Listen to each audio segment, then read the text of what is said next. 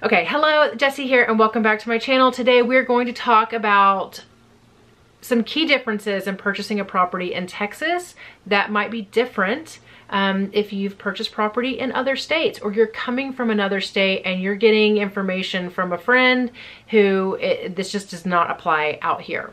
So a little bit about me. I am a licensed realtor, and I'm also a licensed loan officer in the state of Texas, and I spent the last 15 years working in corporate real estate in the capacity as asset manager and auditor of all facets of the real estate process when it comes to like foreclosure and corporate owned property. I'm going to give a little bit of it to you, but I want to let you know I am not legal advice or financial advice, and definitely you know, work with an attorney if you have additional information. If you're looking for property in Texas, I can help you. But actually that is going to take me to my first point, which can you see on here?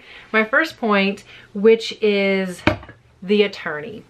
The attorney. Where is the attorney in Texas in your real estate transaction? The realtor is not an attorney. They are just simply completing it. And if you have questions on your contract outside of generic things, then you need to speak with an attorney.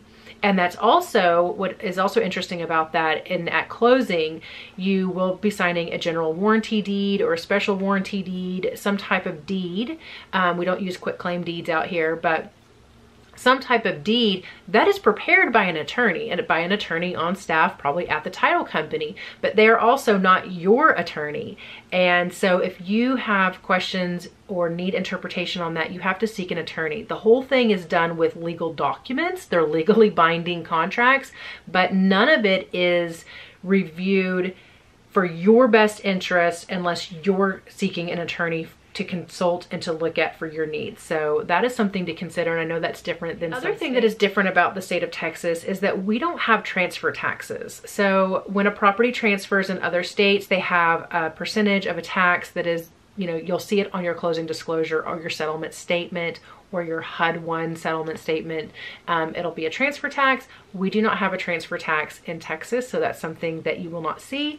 And maybe we make up for it by our high property taxes.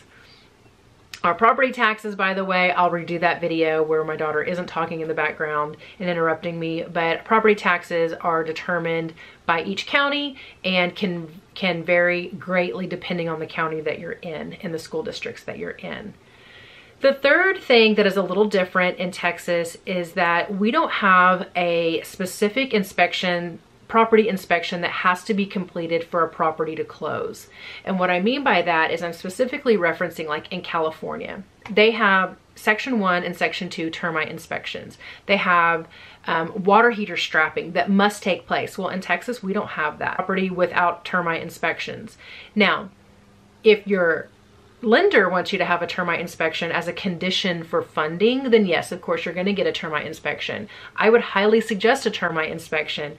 Termites do a lot of damage to properties, and they are prevalent down here in Texas. The whole south area, you need a termite inspection. I would highly encourage it. But no inspection is specifically required statewide, like a sidewalk inspection or any of that. I know when I used to sell in Florida, I mean, the cities down there, you know, Miami-Dade, certificate of use, all that kind of stuff.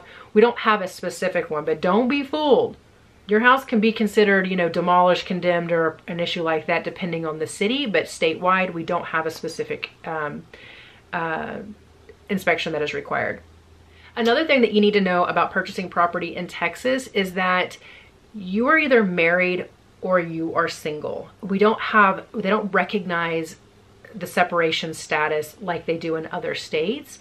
And so if you are moving down here and you are legally married, your divorce has not finalized, then your ex or your spouse is expected to sign the deed and on a primary residence. So if that's something that you don't want, you need to greatly consider that, and you probably need to seek attorney advice. Yeah, so that's what I have for today. I hope this was helpful. I will be doing a whole lot more real estate and lending related videos, specifically talking about like seller financing for sell by owner, different neighborhoods out here if you're interested in that, how to look at your closing disclosure, loan estimates, how do you know you have the lowest rate, how can you still buy a property out here? What should you do if it's before a recession, if we're facing a recession, different products, all that kind of stuff. I do hope to have some more content related to that. But you know, I got a lot of things going on, so it's a little hard for me to get it together. But I do thank you for your time. If you have any questions, let me know, leave them down below, and I will see you in the next one. Bye.